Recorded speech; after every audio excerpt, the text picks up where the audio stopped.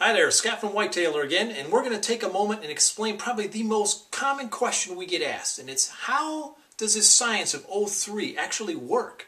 So if you don't mind, I've got a very low-tech version here that hopefully can help us understand how this process works and destroys odors. Not mask them, not cover them up, absolutely eliminating these odors that you and I are most concerned about.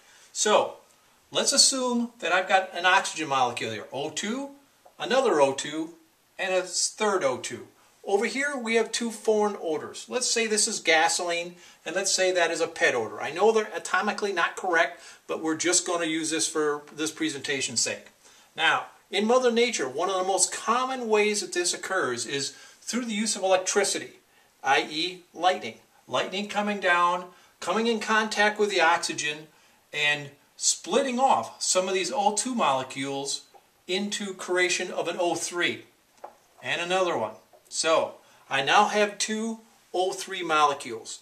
The interesting part is this extra oxygen atom is very unstable, and as it sinks through the atmosphere or through your gear bag or closet or truck, wherever you're using this kind of O3 strategy, it will detach itself and find an odor and molecularly change it and destroy that odor. So this is no longer a pet odor.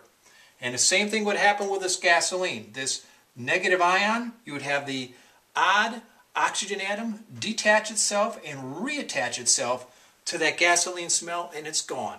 The cool part about this is at the end of the day, you end up right back where you started with, in a very eco-friendly strategy. So I've got oxygen. I started with oxygen and I end with oxygen.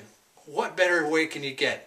So anyway, I want to thank you very much for your time. Hope that is some value to you. I can't wait to see where this cool science is going, and we'll be talking to you soon. Have yourself a great day.